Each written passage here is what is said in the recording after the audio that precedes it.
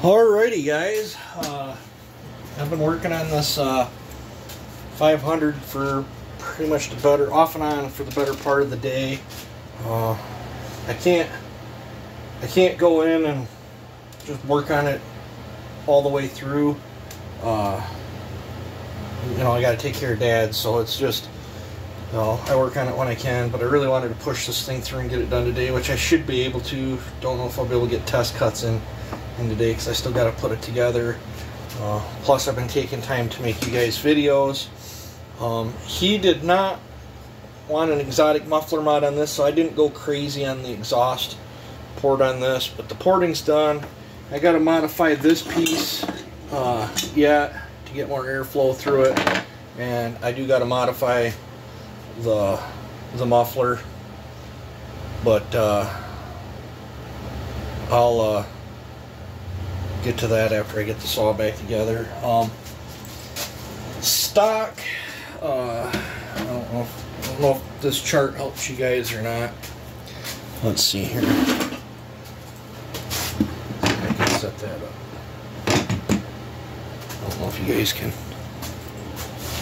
Well, that light completely, maybe if I get the camera on it. Yeah, it looks like you guys can read it.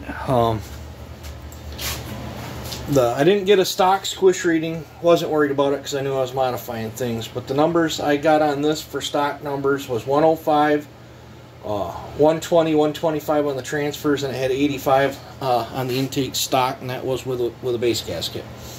After machine work, I was at 25 squish, 110 on the exhaust, 125, 130 on the transfers, and I was 90 on the intake. So just without touching a grinder to it, with just machine work, I was able to move them ports all that way with just machine work. After machine work, this is machine work and porting, I left it to 25 squish, I moved it to 102, and I wanted to try a different, got something in my mouth, I wanted to try a different build, but he's got my 102 roof 500 and loves it, so I wanted to stick with something I think he would love. So I stayed with 102 roof on this, gave it 120 transfers, and left the intake at 90. And yes, this is short blowdown, but once again, I've explained this to people. Front fed, any saw that has compromised transfers, front fed falls in that category. They're compromised. Stratified saws, compromised. They seem to favor shorter blowdown. So I'm not going to get into this argument, but but on the other hand, if I remember right, my 462's got medium blowdown and it runs really good too. But I know I had moderately short blowdown than the one that he got from me, so I wanted to stick with a formula that I knew he would like. And then I'll show you guys. I took 45. For those that want to know, I used Dino Joe's chamber cutter, and then I took 40 out with that, and then put 120 grit sandpaper on a sanding apparatus and cleaned up the thing. So if you guys that are using Dino Joe's chamber cutter, if you want your chambers to look like that, you got to build a sanding apparatus and then go in there and turn it real slow, because you do not want to get your sandpaper crumbs up in between there, but you turn it real slow. That was with that's 120 grit finish in there. I lunged the intake on the 500s. I call them like a squished transformer looking face, because it's squished with the wide, I don't know, bat wings or whatever the heck you want to call it. The reason that is I have to get the charge around some call this a case stuffer or whatever, but this, as it's coming down, I'm thinking this is directing a hoof of air up underneath to cool and lubricate the piston. With these steep intake numbers, it does not seem to allow, even though I typically say you can, this has a big intake port, but I typically say you can get away with large intake numbers with small ports, but this is the reason why. Same with the 461. I think the 661's got something like that, and I think my 462 had something like that, if I remember right. It's been a while, but that stops the blowback for whatever reason that I've noticed anyway. But here's a front view, how I tunneled it. There is the uppers. I did fire both uppers at the same time on this one. I textured inside here. You really can't do much in here. And the reason I call these a compromised transfer, that area right there is feeding them two transfers. So you need longer transfer duration to get the same amount of fuel in that I would as if I was running in a non-compromised transfer, which I don't know as if I've got one that I can, you know, this is some sort of Husqvarna one here, but you can see that's got twice the transfer area on one side. So this has the same amount of transfer area as both sides do. That's why I call these compromised, because they're working off from velocity, not flow. So if you don't have the flow, you need to start it sooner to fill the same void as if you had flow, you know, where it moved larger at a slower speed. So and then here's the exhaust. I did widen it. Let me see if I can get you guys I lost my good flashlight. I don't know what I did with it.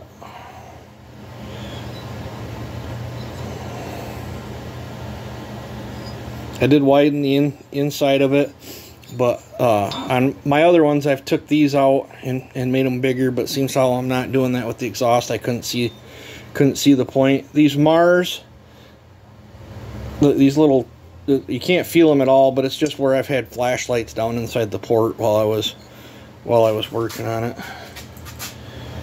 But yeah, so it's, I like showing you guys this stuff. Hopefully it helps you guys out.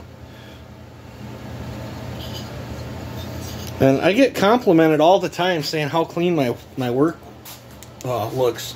You guys can achieve work just like this, if not better. Just take your time. I'm not in a rush when I do this. If it takes me 4 hours to grind them ports, it's 4 hours to grind them ports. I don't care. I'm not going to sacrifice my quality or you know, my workmanship. I'm just trying to pump a saw. You know, it takes me 4 hours, 6 hours. I don't care. Like I polish, you know, I polish my exhaust ports. Some people don't. That's totally up to your guys' preference. I prefer to polish it. It's an extra 15 minutes, but I don't care. I'm not a production porter. It doesn't matter. But so once again, this is 102, 120, 90. I'm going to work on, I got to get this thing cleaned up, a couple other parts cleaned back up, and I want to get this thing put back together tonight. So hopefully that helps you guys out. Anybody that's doing a 500, we'll see how this one runs. It's built slightly different than the other two that I've done, but this is more everyday use work saw oriented. He didn't want a cookie cutter, so that's what I'm trying to deliver for him. So, but and you know, I know some people like the fact that I machine. Some people don't like the fact that I machine. They say I'm over machining stuff. That's your guys' preference. I'm not going to tell you guys how to build a saw. I'm just going to build saws the way I want to build them. I particularly prefer machine work, but there is saws that I don't do machine work on. 2511 is one of them. You can port that saw and get tremendous gains out of it without doing a bunch of fiddling around. I did a bunch of fiddling around with one and didn't really see any better gains out of it than I did without the you know, machine work. So it's builder's choice. I mean, you guys have to make that judgment call yourself. I particularly like machine work. I like the challenge of it. I like scratching my head on things. But I can tell you from my experiences, if you are raising your exhaust and you are not bringing the compression back from what you took, from my testing, almost every degree, guys, takes away about 10 pounds of compression. So if you started out with a saw that had 150 pounds of compression and you raised the exhaust 3 degrees, you just lost 30 pounds of compression, and that's hurting the physical pulling power of the saw. Yeah, it might not affect top RPM much, but it is physically affecting how that saw will pull through the wood. Like, I had to raise the exhaust a mile on this after the machine work, you know. 8, 9,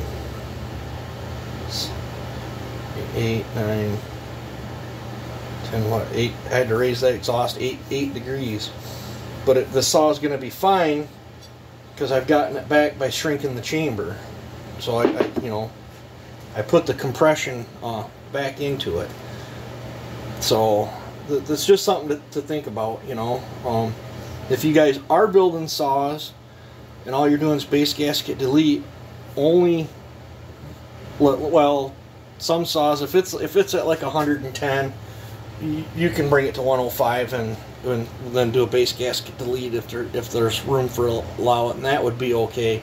But typically, if you're already at 105 and all you do is drop the base gasket, I'd say bring it back to one, you know, the thickness, you know, only raise it the thickness of your gasket, because if you're not doing machine work, that's a safe zone. It'll keep you from building a lackluster saw. So but even if you guys are into porting and stuff and don't have the abilities to do the machine work, you can still build really good saws without machine work. You just have to go different routes of doing it. You can't get crazy with your numbers. You know, there's, you know, all this is give and take. I'm taking it from one place, moving it to another, and you got to find that fine balance. It's, you know, and I typically like to try to have moderate speed with moderate torque. That way the saw has the best of both worlds. You know, because you can gear them where they're a tractor and they'll pull anything, but they're just doing it at 8,000 RPM. And then you can gear them where they wind to the moon, but they won't pull a long bar worth of snot. So there's just give or take. But I wanted to show that. I guess I'll show that cylinder one more time. And you guys can achieve this work. I get people that send me pictures and videos all the time of you know, how I've watched their port work progress throughout like the span of a year or whatever, and it's really cool to see. So once again, there's the scrunched up transformer looking shape, whatever, bat wing. It kind of looks like a cat that way, I guess. There's the upper work, the lower work. There is the exhaust. And 25, 102, 120, 90. So I'm going to call this a vid here so I can get crack-lacking on it. You guys take it easy and enjoy your day.